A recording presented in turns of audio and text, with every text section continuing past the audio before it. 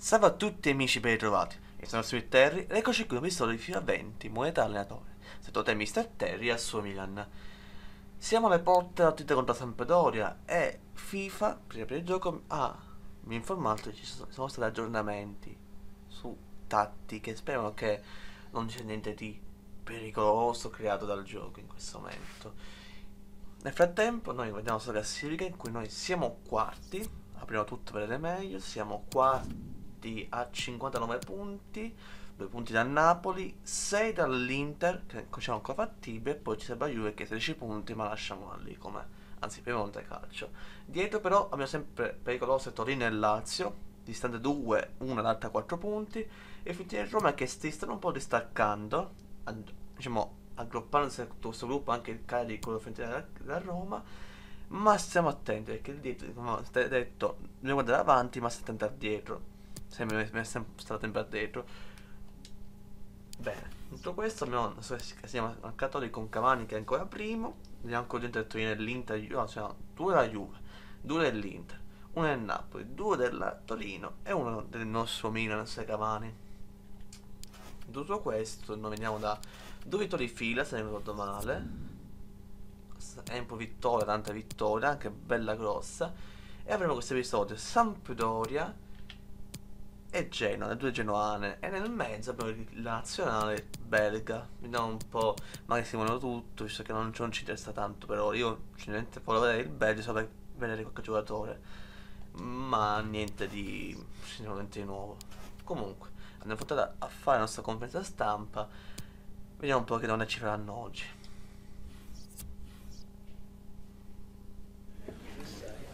Grazie per essere intervenuti oggi. Direi di cominciare con un primo giro di domande. Questa squadra in corsa non possiamo emozionare. Bene, ci portano già a Iella. Dove rimanere concentrati. Sarà attenti. Semplice come un altro. In tutte le volte affrontato la squadra Sampdoria sono stati sconfitti per 2-1, sì, certo, con gol sempre due di un stesso giocatore, ricordo male. Non commettere gli stessi errori, stanno attenti. Lo spero. Davvero lo spero tantissimo. Ha vinto l'ultima partita contro il gol di scatto. Si parla dell'ultimo, non la è molto in allenamento. Non so cosa c'entri, ma diciamo questo. Non voglio cambiare troppo. La conferenza... Sempre solito mandare a cavolo. Andiamo lì. L'Empoli battuta dal gol di Avventura 2-0 e Jack è vecchietto che dimostra la sua età. Ma andiamo a fare la nostra squadra e affrontare la Sampdoria di Ferrero. Bene, squadra titolare, non devo cambiare niente, tornando a Roma fra i pali, visto la parentesi dello scorso episodio con 2 partite giocate da Cardoso, che è un po' stanco, quindi lascio riposare, faccio giocare da Roma e speriamo che vada bene. Incrociamo le dita. Cantare che guarda. Gara che promette di regalare emozioni e spettacolo. C'è molta qualità in campo da una parte e dall'altra. Speriamo di non rimanere delusi. Mancano pochi minuti al calcio d'inizio. Sampdoria che affronta il Milan. Molta paura. Ai Gabriel. Eccoci qui. A stato che bestia Luigi Sferraris di Genova. Ma anche se non sta diverso, tutto sempre d'oro. Cioè, a San Siro, cioè, tutto Milan è una curva enorme della squadra in trasferta. In altri stadi, tutto sempre d'oro, anche un angolo. Ecco, un piccolo angolo Milan, guarda che piccolo. Non è giusto, non è giusto. 3 punti in palio per Quella questa cosa sfida che promette di non effetto, mi piace. annoiarci. Entrambi gli allenatori si affidano alla loro formazione migliore per No, andare è a caccia lui, quello della portato, vittoria. fatto gol Suarez, Morale, sempre chiama, aiuto, fiducia, paura. tutto il gruppo. Bene, forza e coraggio, forza e coraggio, forza ragazzi. Possibile solo una volta raggiunta la certezza. Cerca di bucare No, no, no. Pronti via. È muto. Non state Van der Beek in posizione. Di attaccare sin dall'inizio per provare A dare che so bene, Sanchez è un po' in ritardo, ma non è colpa sua. e sembra aver funzionato. William Costa, questo che non ho mai visto, la segna lui. Non c'è Suarez, come mai? Ma iniziamo con l'handicap di stato di un gol, vabbè. Grande Chiesa, come pallone Chiesa. La botta, subito 1-1. Grande Chico. E il toro di Genova. In effetti lui gioca in casa Chiesa oggi. Meno male c'è lui. Grande difesa che sbaglia. Come a fare il tiki-taka in difesa, Ho avuto paura in questo momento perché pensavo che si sbagliasse così vicino. Invece una botta sotto le gambe del portiere. Sotto le gambe del portiere vero. Grande Kiko. Subito a 1, meno male. Forza ragazzi, non faccio più errori. Io sicuro non sono forte, non ho visto. Subito palla persa. Grande Gabriel. Palla persa di nuovo. E la palla per Chiesa. Chiesa. Per Jesus. No, che palla del portiere, si è rifatto. No, non c'è. Check. Oh, dai, uno che ci arriva, uno che ci va. Gabriel, facci prima. E qua, ma. Bella, palla per Belli. Belli, su del palo, non può essere palla veloce. Non può. Palla per Jesus. Stavolta non sbaglia. Stavolta non sbaglia. Canne ne pensa al ritiro. Ma cosa domani? Ma che canne al ritiro? Va. Faccio il gol e mi butto a terra. Come faccio senza Cavani io? Il Matador. A Jabang. E finisce, no? Vado con Jess. Non c'è la alta fuori, ma è un tocco bassissimo. Meno male. Comunque sono dei Cavani che si tira mi fa male. Ecco, no, un tiro, un gol. Comunque, ovviamente. Un tiro, un gol. Subito il primo gol, certo. Vabbè. Forza ragazzi, forza ragazzi. Il Milan può battere, dunque posso battere chiunque, il calcio d'inizio di occhio a Quagliarella. Cercano col tiki-taka il momento. No! Buttala! Ma il pallone è ancora. Sono cambi che stiamo troppo subendo, un poco troppo, a mio parere. Allora, mettiamo Harp che mi informa per ora da panchinaro, no. Leao per Jesus. Vogliamo una squadra fresca e giovane. Fresca, diciamo, essere veloci possibili. Ha disputato una prova convincente, decisamente positiva. Era fra i più attesi e si è fatto trovare pronto. Bertolacci, che è il nostro export. Bene Nicolò. Guarda che Cavani. Si gira Cavani. Il numero di Cavani. La botta di Edinson. La palla al portiere. Che aveva fatto per Cavani. Possono ancora sperare di la palla a Teo. Vedi? In questo finale. Spazio per il cross. Harp si gira. No. Ancora Harp. Cavolo, tira prima Harp. Questo è quasi un gol. Cavolo, non può essere. Non c'è difesa. I centrocampisti sono solo i centrocampisti. Rossonera caccia del gol del pari. Vantaggio troppo in Linetti vaffanculo, Allenatore. Quando mi danno i campisti impazzisco. No, è che gli dà lui. Grande Zizio. Grande Zizio. Porca, sai che mi dà il competente matti male, belli. Vai Gigio, tenila lì, fai morire tutto il mondo. Dalla lunghissima. Non ci interessa. Quanto c'è ancora da giocare? Andiamo a bordo campo. Qua di petto. È finita, è finita. È finita così, 2-1. Porca, sempre a soffrire, sempre a soffrire. Guarda Cavani che fece il controllo di oro, Cavani è un leader. Anche senza fascia. Ecco lì dal rispetto, Che bello, mi dispiace ragazzi, dispiace, ma non lo vince. All'ultimo Zizio ci ha fatto i miracoli. Complimenti a Zizio. E non stato tutto, loro hanno fatto meno tiri di noi, hanno fatto. E non è molto pericoloso, scusami. Molto più pericolosi. Non c'è interviste, non ci danno assolute cose. Ci dispiace per la squadra Sampdoria? No, non mi dispiace per la Sampdoria. No. Ringraziamo il mister per aver accettato di rispondere ad alcune domande. Tu mi date complimenti, grandissimo giocatore. Dispiace per gli altri, ma ce l'abbiamo solo noi. Intervallo, più adesso in ripresa. Hanno giocato meglio. Hanno dovuto chiudere la partita, ma va bene sì, resistere è importante. Quindi la squadra a termine è un match combattuto, avete paura di non farcela. Nemmeno per un istante, certo, io mi sono cagato addosso per tutta la partita, ma diciamo facciamo gli spavaldi, io non mi spavento di niente, certo. Grazie di nuovo per aver risposto alle nostre domande. Grazie a lei, arrivederci. Bene, non esiste contro Sampdoria. Che alleato, che aveva potuto fare, che c'ha? Credo che tu fai meglio una volta contro la squadra, ma ringrazio la mia connessa la chance. Non perderla. La finanza, vedete, non si arrabbia, ma è solo un po' triste. Bene, andiamo i nostri. Andiamo beh, Cardoso. No, pensate ai portieri, lasciamo pensamenti. Che mi è più cante nei pensamenti il cardosigno. È il pechegno. Tutti crescono, va bene. Bene. Ora c'è la nazionale, noi siamo secondi. C'è il Belgio che dice la Svizzera. Che cosa succede? Allora i belgi sono fortunati. No, della year, why? Che hai fatto? 1 milione di difensori centrali. No, Cabastele. Onda azione S se c'è. Cioè, incredibile come il Belgio non ha terzini. Non ha terzini, ha Sofocca e tanti c'è. Ma com'è che non... terzini non esistono in Belgio? Perché? Perché in Belgica non sono terzini? Ah, c'è un secondo terzo trovato. Terzo però a destra ovviamente.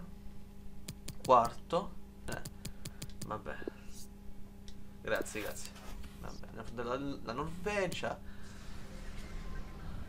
Vediamo un po'. Siamo in casa. Io devo simularla. Vediamo come va. Spero che il faccia stato buono dalla Svizzera. Così siamo tranquilli.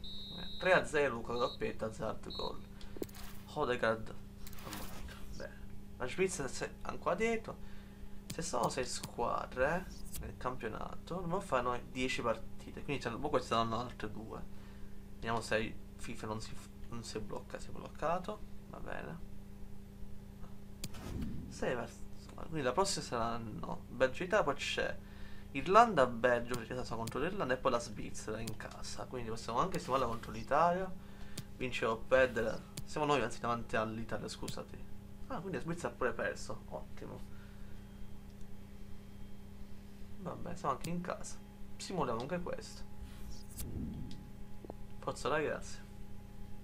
Magari lascerò il Belgio prima. No, abbiamo perso 3-1 addirittura. Bernardeschi, doppietta e Verratti. Doppietta di Bernardeschi. Non è chiusa come ha fatta. Parella, Giorginio, Verratti, Bernardeschi, Immobile e Sharawi. Ah, sei il senatore d'Italia. Le vedrei tutte. Comunque, se la pista, sono infortunato. Che sei infortunato? Dimmi che è uno dei miei.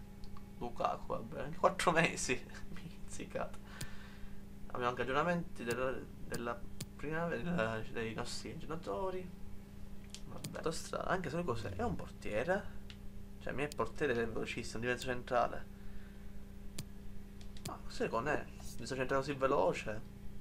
E anche lui si prendiamo, un po' di ivoriani. Non qua non frega niente. Allora abbiamo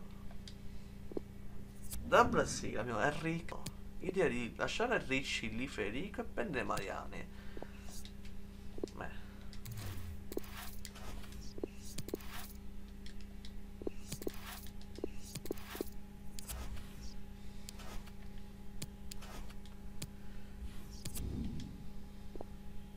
vediamo un po' la nostra primavera. C'è qui, allora, che abbiamo preso noi? Conè, che è un 6 a 17 anni, un po' basso, può crescere. Koulibaly c'è una già più forte. Mettiamo lui magari in prima squadra, se possiamo poi cederlo. Poi abbiamo Bamba, 15 anni, che c'è un da 3, buono. E dove Mariano, questa è a 15 anni, deve crescere. Aspetta, Jesus, neanche possiamo passare. C'è Antonio Marino. Poi abbiamo anche lui magari. Così possiamo darli un po' in giro. Antonio Marino, sei promosso. Bene, che devo andare via, Frank. Che è sta cosa? Frank, ti ho voluto tanto bene. Dov'è? Sei. Ma sì, dai, ti voglio andare a squadra. A 16 anni già vuole essere titolare. Non lo so.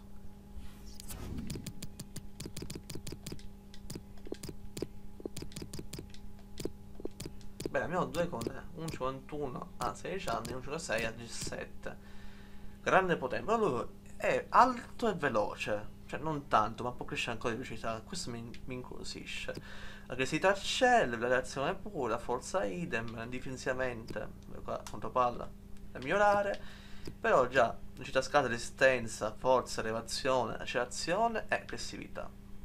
Direi un po' di difensore centrale moderno.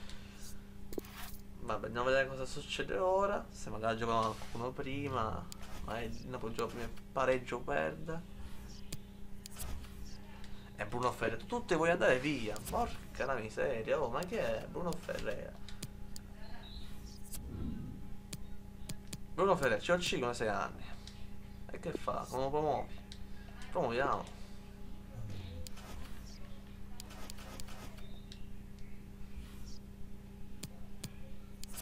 Già l'ho vista, grazie.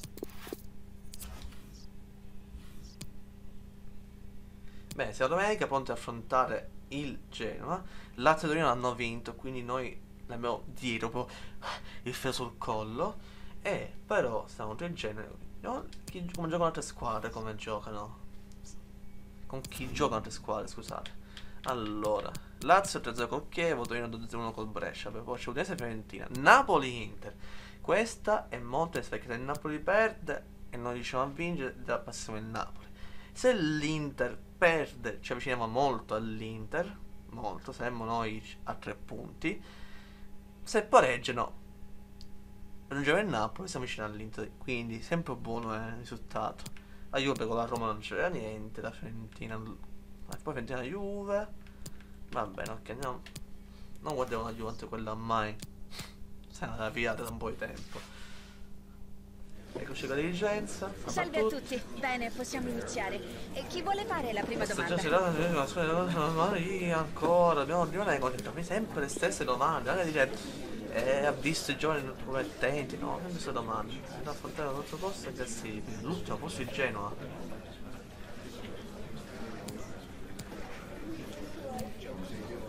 La classifica squadra non contano, guardiamo la nostra classifica e hai 3 punti. Non è una ultima addirittura.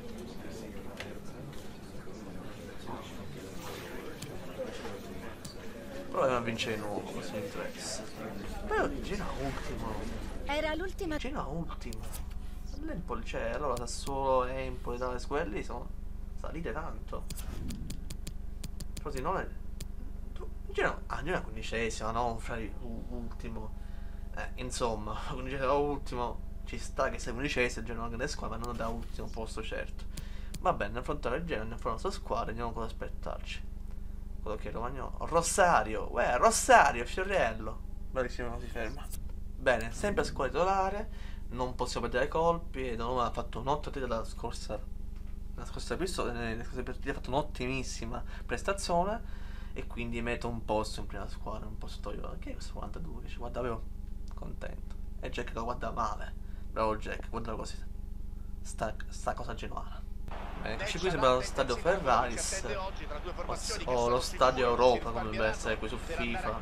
Sono 6 Rosario, 6 Rosario. Gabriel, mi raccomando Gabriel, mi raccomando Gabriel.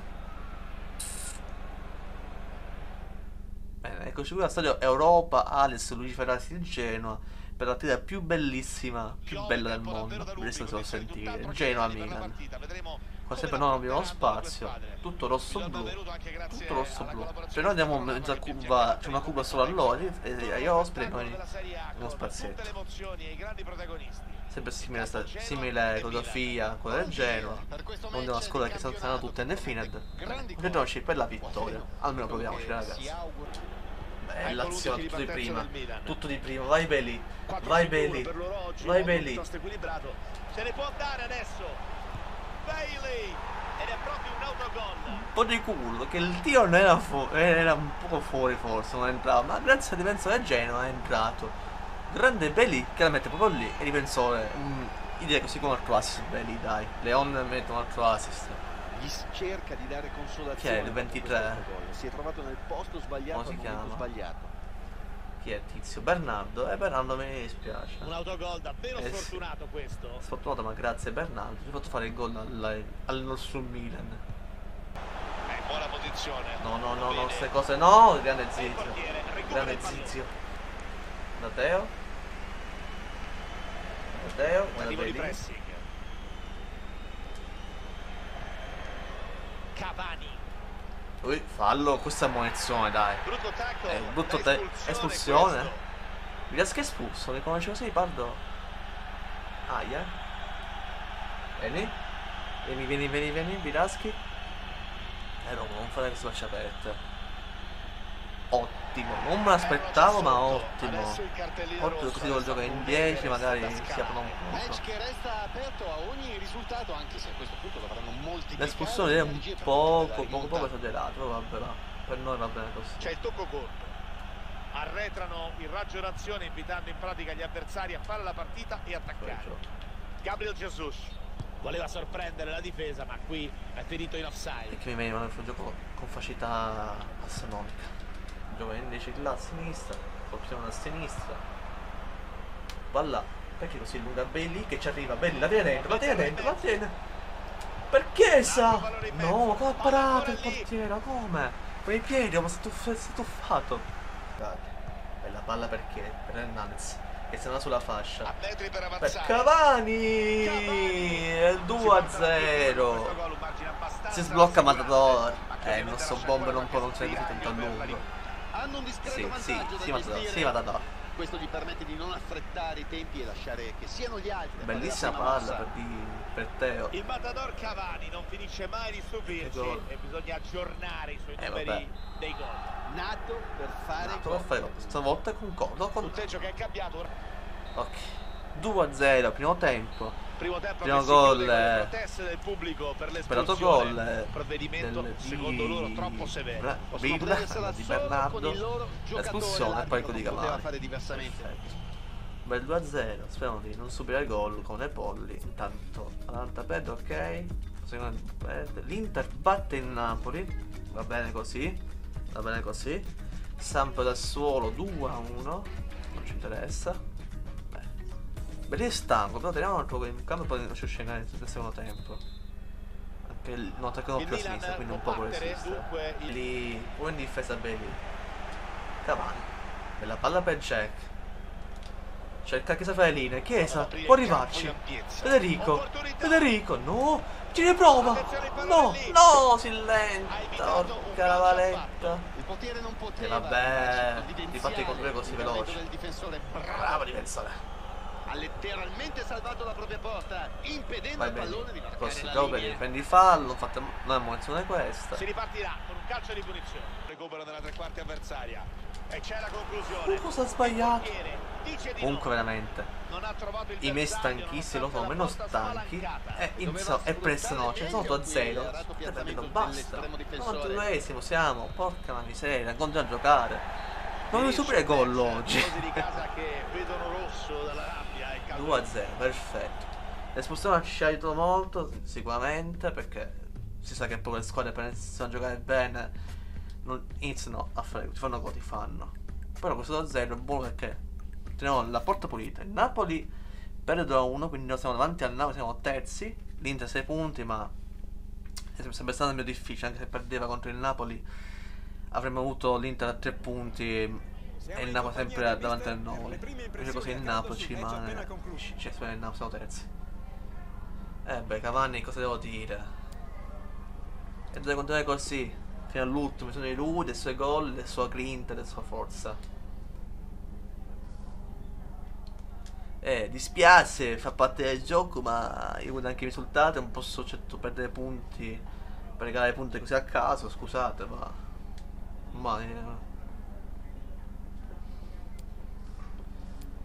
ci siamo meritati, ma dobbiamo stare concentrati e puntare alla prossima partita. Grazie ancora per il suo tempo. Poi era 15esimo, è avanti in più, quindi rimane 15esimo. Non è ultimo, vediamo un po', vediamo se cavate dall'ultimo posto. No, noi siamo terzi, e questo è 8, un punto davanti al Napoli, noi siamo terzi. Mancano 8 partite, cioè con 21 vittorie o se sconfitte, ho troppe sconfitte e poi alcune roccambolesche. Comunque, siamo terzi, 6 punti sempre dall'Inter, ok, ma abbiamo scoccato il Napoli, siamo avanti un punto, abbiamo Lazio e Torino dietro. 4 punti ma 3 dal Napoli. Magari il Napoli ora perde un po' di colpi, Fiorentina poi vicino, il Napoli inizia un po' a destabilizzarti. Il Genova è 15esimo, ha 5 punti dalla 13esima, 6 punti dalla 17esima e 14 punti dal... cioè questo non dice che è 14 punti sulla terzultima. Abbiamo condannato la recessione, va bene. Andiamo i nostri, andiamo a fangare tutti quanti. Magari se stanno siamo facciamo uscire 2 centro dagli altri, Martinez cresce. E magari poi togliere Martinez per mettere uno dei icone magari quello più vecchio che è più, anche più debole, andiamo avanti, vediamo un po' se ci si muove così in classifica. Bene, siamo contro il Chievo in casa. Tutto il nostro come tratta la Juve che ha già giocato. Noi nel prossimo episodio avremo il Chievo e l'Udinese. Poi c'è la Juve, dai, la Juve c'è tanto spazio, qua c'è un vuoto, poi c'è il Napoli. La Juve deve essere per forza mercoledì. Perché? Perché non qui? Cioè, guarda qui, c'è un vuoto. C'è una settimana libera e metto la Juve proprio qui. Cioè, magari mi sale il Genova, sale il Chievo, Udinese, che la Juve metti domenica, no? Che non la devo giocare mercoledì contro la Juve. Perché? Vabbè, comunque andremo contro il Chievo e che sarà una partita facile contro l'Udinese, poi sarà Juve e Verona, e poi avremo il Sassuolo prima del match più clou, diciamo, visto che affronteremo sia Inter, che sarà ante noi ancora, e il Napoli, che siamo lottando nel terzo posto, quindi la promozione diretta in Champions League. Comunque, fino a questo episodio, spero vi sia piaciuto. In tal caso lasciate un like, commentate la vostra. In caso avete fatto, iscrivetevi al canale e attivate la campellina se vi piace notifiche i video che usciranno. E vi ricordo anche di seguirmi su Twitch, dove fare live, e su vari social come Twitter, Instagram, Facebook, così sapete più sul mio lavoro. Detto questo ragazzi, al prossimo episodio, da prossimo Terry, passo e chiudo.